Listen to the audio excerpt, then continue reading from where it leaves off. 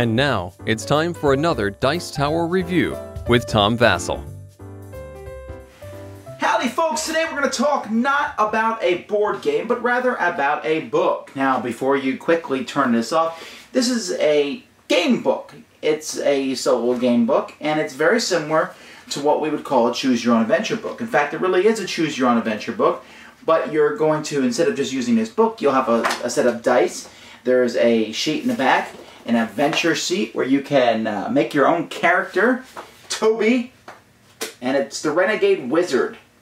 We're going to take a closer look at this, but you have to realize I'm not going to get into too much detail in this review, mostly because I don't want to spoil the book for you, but enough so that you can understand how to play. So here we have the Renegade Wizard book, and you can see that it's not a huge book. It has, let's see, 257 pages, and I'll tell you, for a while when I'd go through a page, you read through a page and it would tell you to turn to a number, and you're actually going to numbers of paragraphs. So there's quite a few paragraphs in this game. You can see they go up into the 500s. But what the game is going to do is, many times the game is simply going to give you a choice. Like down here you can see this, roll 2 dice, and if you roll that, go here. If you roll that, go here. Sometimes it will, what do you want to do? Do you want to pull one of the chains, or do you want to leave this room when you go to a certain room? And different things are going to happen.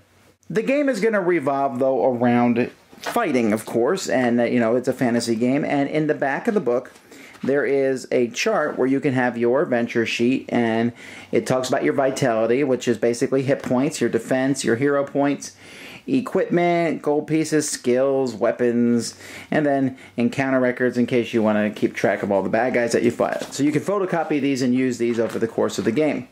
Or you can, you really can keep track of a lot of it in your head. When you're fighting someone, you will roll a die, and a 1, 2, or 3 means you've lost initiative. 4, 5, and 6, you've won initiative. And then when you attack someone, you're simply going to roll the dice, and you're going to add the number that you roll to your attack, and then you will compare that to their defense. If it's higher, you'll do a certain amount of damage depending on what weapon you're using, and they will do the same to you, and you will keep fighting. Now, as the game progresses, you start with a certain amount of hero points, for 5 hero points, and you can use those hero points to make the dice say whatever you want them to say. So you can certainly win certain encounters, and as the game progresses, you can get more encounters.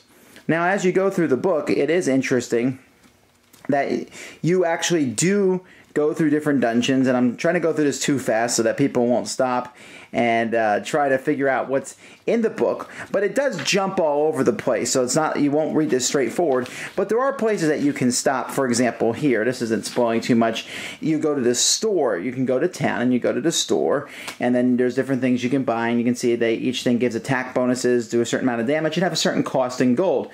And then you can go to other stores throughout the town. And then as the game will progress, you will occasionally come across different kinds of, there's different things that you can do, different actions depending on where you are. But more often than not, you're going to face some monsters. Like here, you're fighting 3 thugs. One has a pick, one has a stick, one has a gauntlet. These 2 have +1 attack. That's how much damage they do. That's their defense. That's their vitality.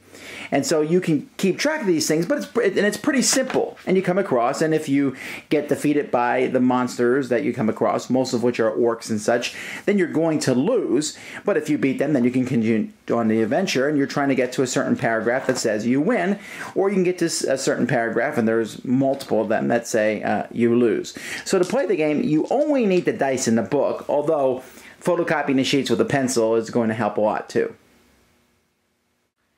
Well, there you go.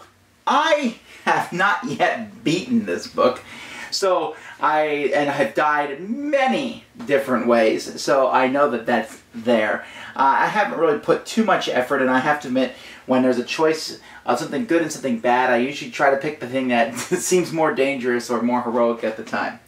But it's fun. It's very entertaining. I'm also a terrible dice roller. If I rolled better, I might survive longer.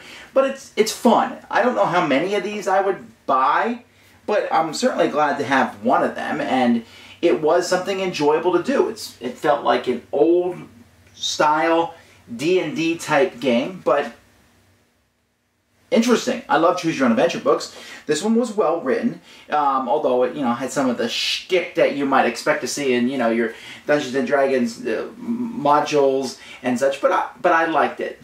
There wasn't anything spectacular in the story itself, no great surprise, but it was a neat thing and it was fun to go around, and it felt almost like the book was a almost computerized game master. So if this might be something that you're interested in, I certainly I'm glad that I gave it a try. It's not normally my cup of tea, and normally I'm playing all these games, but it is one that I did have a lot of fun playing. The Renegade Wizard. Thanks so much for watching the Dice Tower videos. Find more great videos and reviews, as well as our top-rated audio podcast at Dicetower.com. You can also find the latest board game news at Dicetowernews.com. I'm Eric Summerer, and you've been watching The Dice Tower. The Dice Tower is sponsored by Fun Again Games, the world's best game source. Fun Again Games has over 5,000 games available. Check them out at funagain.com.